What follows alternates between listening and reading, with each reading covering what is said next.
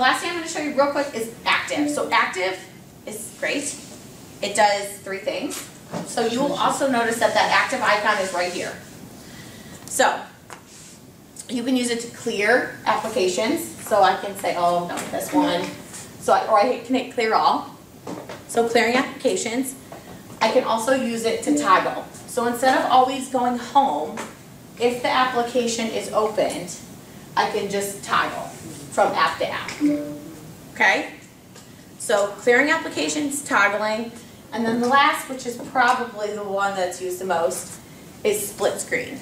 Okay? So maybe I want a browser, so I'm going to hold it down. Do you see how it says drag here, split screen? So maybe if I hold it to the corner. So I want my browser here, and maybe I want my whiteboard. So now these are completely live, so I can go to both of these.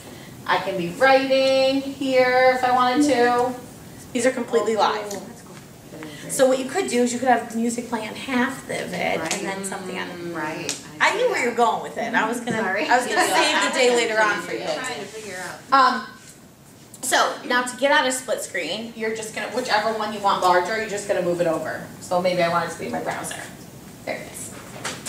Ooh, trash can. So again, active is right here, and it's on the home screen. So split screen, toggling, and then clearing applications. Just you just have to hold it down, and it's gonna say drag. Well, that you can't split screen the store. It's going to say drag. You wouldn't want to anyways, because you wouldn't be able to see the whole thing. It would be very lackluster. So, we have done all of that, and I have not touched your computer.